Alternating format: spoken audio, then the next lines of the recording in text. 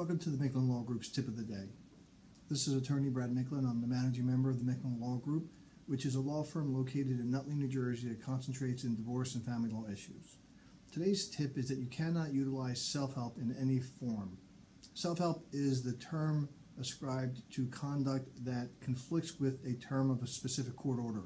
For instance, if you are ordered to pay a certain amount of child support and then you should stop paying it, even if it's by agreement of the other party or you have a legal or factual justification for doing it, it's absolutely going to still be determined to be a contempt of the court order. So under no circumstances can you vary from the order, nor can anybody ever advise you to do so. If you have a reason that the order needs to be modified, you have to first do that before you can modify your conduct or your behavior under the order.